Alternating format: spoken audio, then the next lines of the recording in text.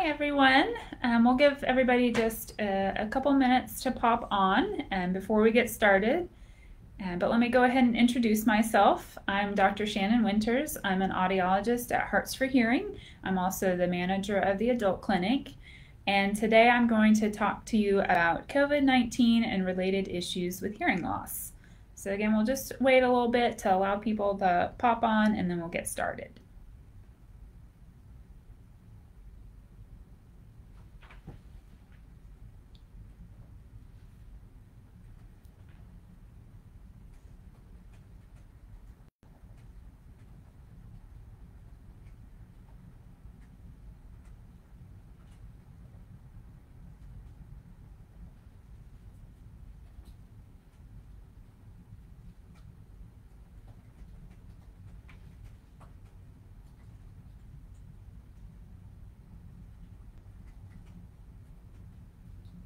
All right, well, hopefully everybody's joined us by now, but this is also recorded so you can catch it later. So again, I'm Dr. Shannon Winters with Hearts for Hearing, and we're going to talk about COVID-19 and hearing loss.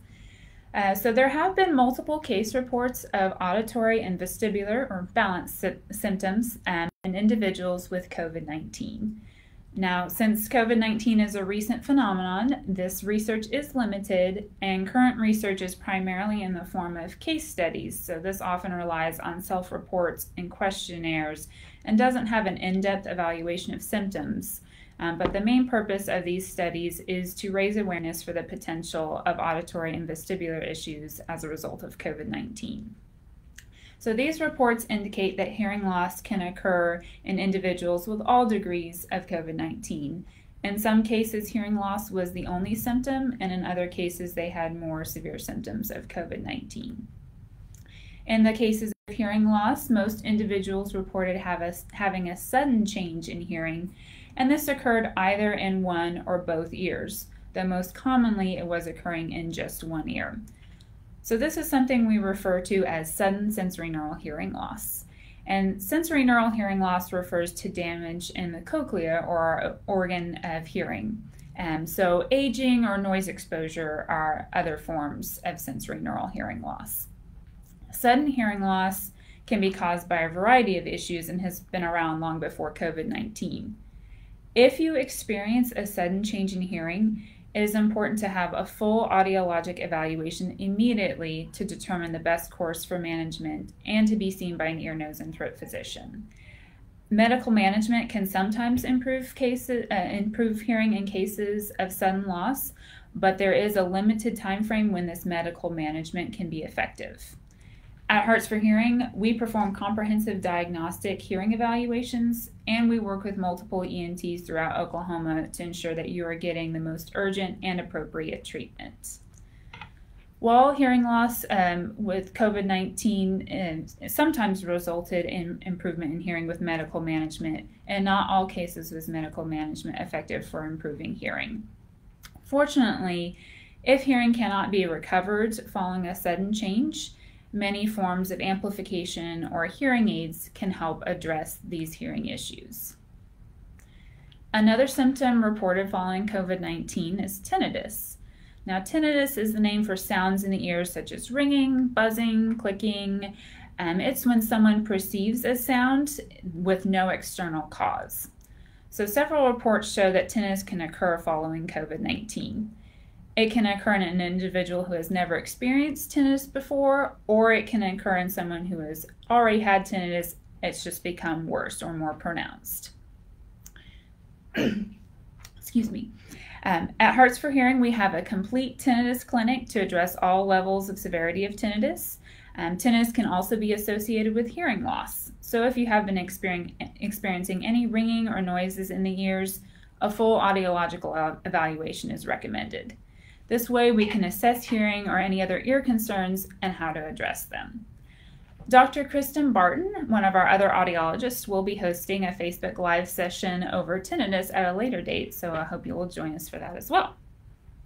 And then the final ear-related symptom that has been reported with COVID-19 is vertigo.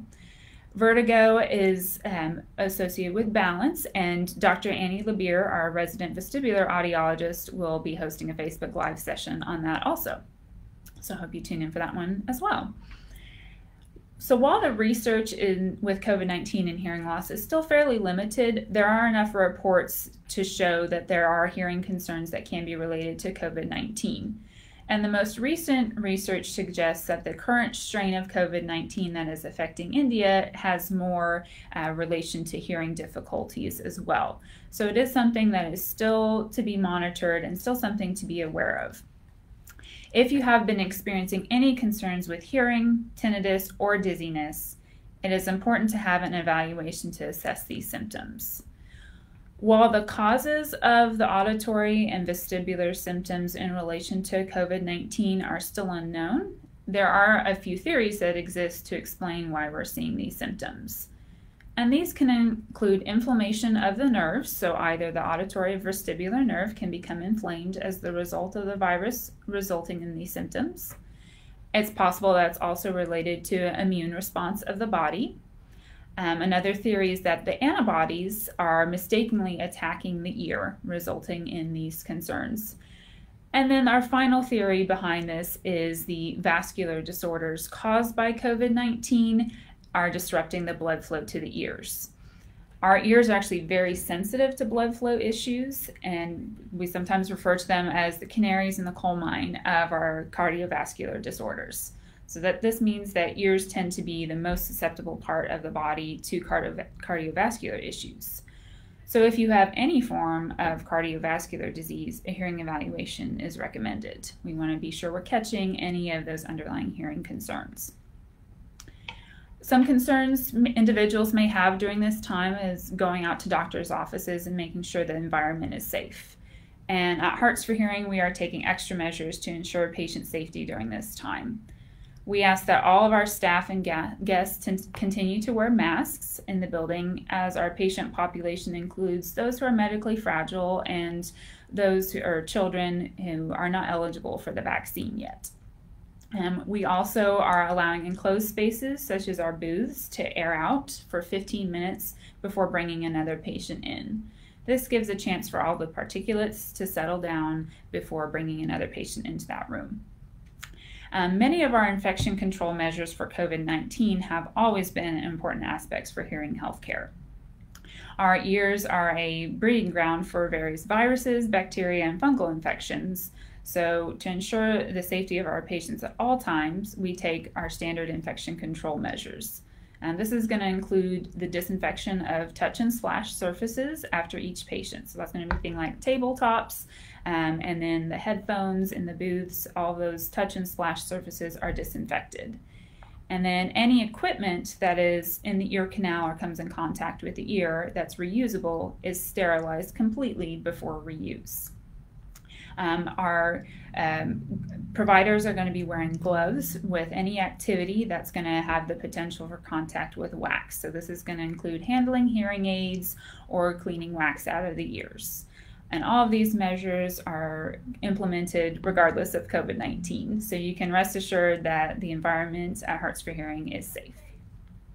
So while we have these links of changes in hearing as a result of COVID-19, a lot of individuals who had hearing loss prior are noticing that more with the use of masks. So masks have introduced complications for a lot of individuals. Masks take away our visual cues, and a lot of times when we develop hearing difficulty, even without realizing it, our brain is helping us fill in the blanks by reading lips and facial expressions. And obviously with masks, we have lost that ability to read those lips and facial expressions. So it's brought into focus a lot of individuals having hearing difficulties. And it can be frustrating both as someone with hearing difficulty or communicating with someone to not be able to communicate effectively with masks. So if you have noticed any difficulty understanding individuals while they're wearing a mask, it can be an indication that a hearing concern is noted, and a full hearing evaluation can tell us if there are hearing concerns. In addition to having full diagnostic hearing evaluations, we also offer free hearing screenings, which can give us a snapshot picture of, are the ears healthy, and is it something where we need to complete a full hearing evaluation. Those either a free screening or a full evaluation can be set up through our clinic, and our contact information is listed on our Facebook account. And I'm sorry, I forgot to mention at the beginning that if you have any questions, please feel free to type them into the chat box as well.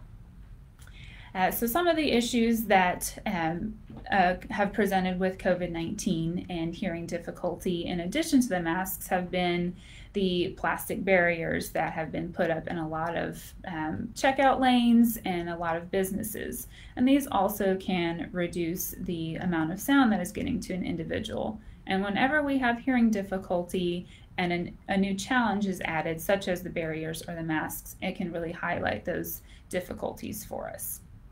So if you have noticed that people seem muffled or you're not hearing as well with those partitions, that can also be an indication of hearing concerns.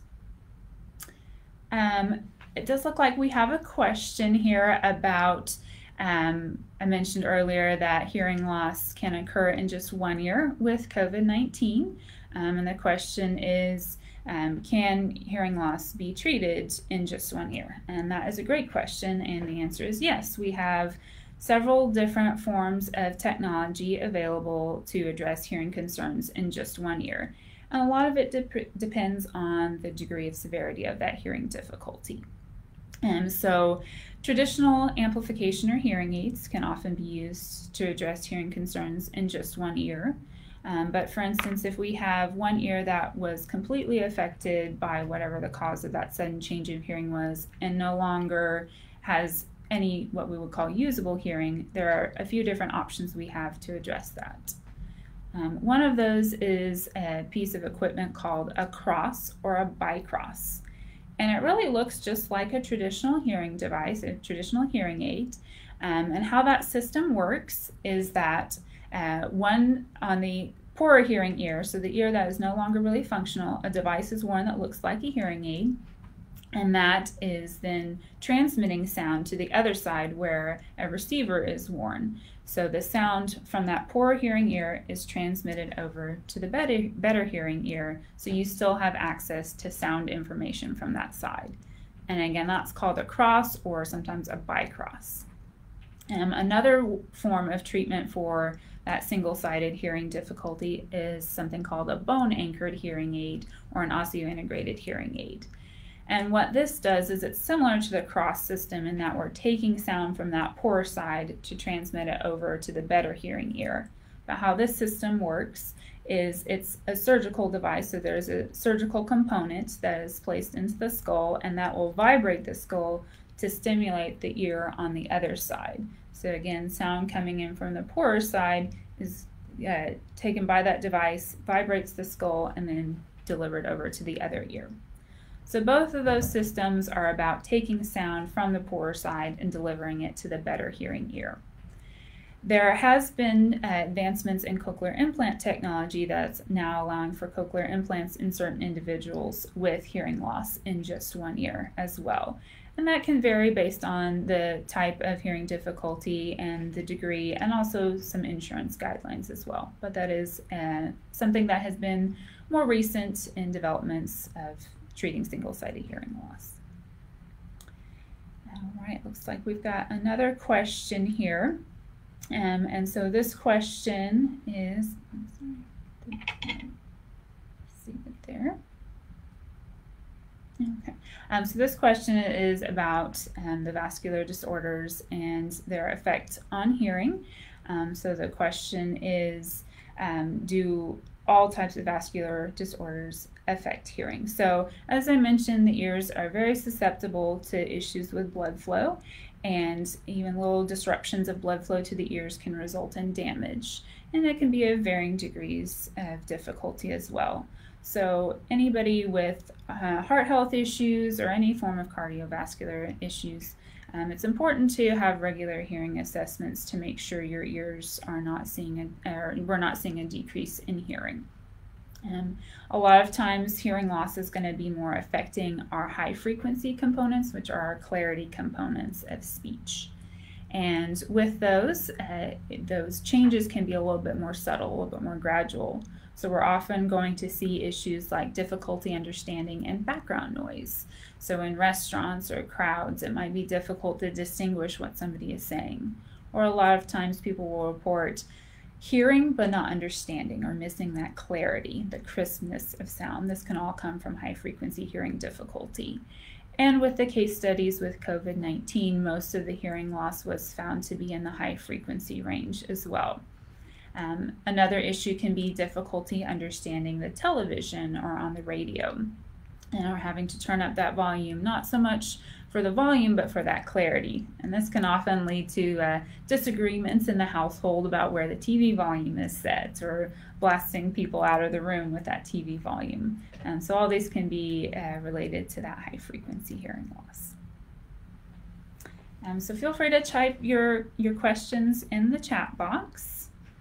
I'll wait for a few more questions to come in.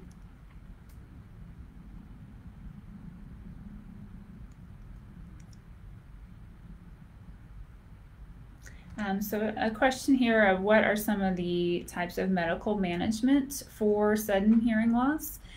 So one of the most common forms of treatment of sudden hearing loss can be different forms of steroids, but that is something to discuss with the ear, nose, and throat physician as far as medical management for sudden change of hearing.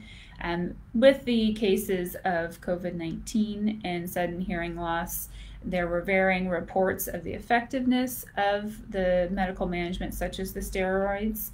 In some individuals, there was some recovery of hearing. In other individuals, there was not. There had also been some concerns about the use of steroid treatment in individuals with COVID-19 because of the effects it might have on some of the other symptoms. That is something that's in the realm of a medical doctor and a physician, so certainly that'd be something that you would be discussing with the ear, nose, and throat physician. But those are certainly some options out there for medical management. But again, there is that limited time frame. So anytime we have concerns with a sudden change in hearing, you want to get that evaluation immediately. And if you're calling to schedule with an office about getting in for that appointment, be sure you mention that you've had a sudden change in hearing, whether it's 1 or 2 ears, so they have that information to know to get you in urgently. If possible, give a time frame on how quickly or how recent those symptoms were. And because that immediate intervention is important for that as well. And again, with all of our COVID-19 information on hearing difficulty, we're still very much in the beginning stages of knowing how COVID-19 is affecting hearing, but there are enough studies to indicate we have consistent concerns with that, with hearing it being a possible symptom of COVID-19. So please feel free to type in any questions in the chat.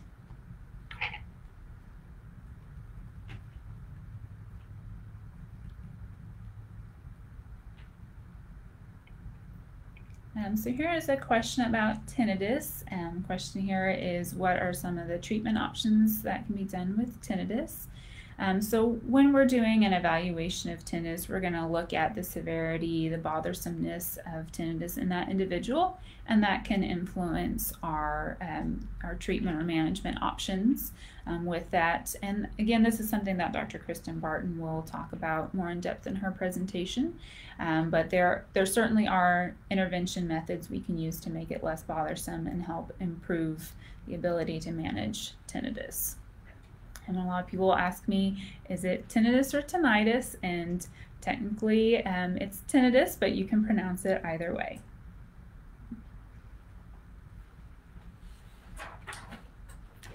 All right, well, it looks like we have another question here. Can hearing loss from COVID or sudden sensory neural loss come back by itself without treatment?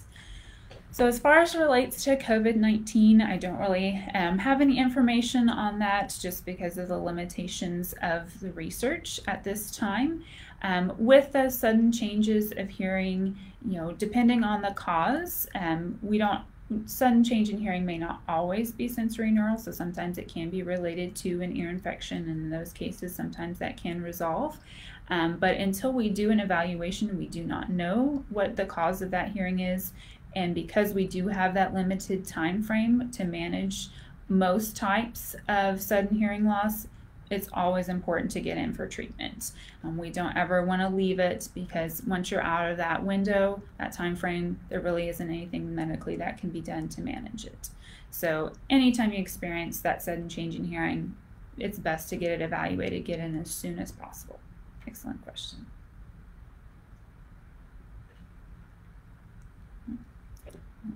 Give it a couple more minutes for questions, and if not, we'll wrap it up.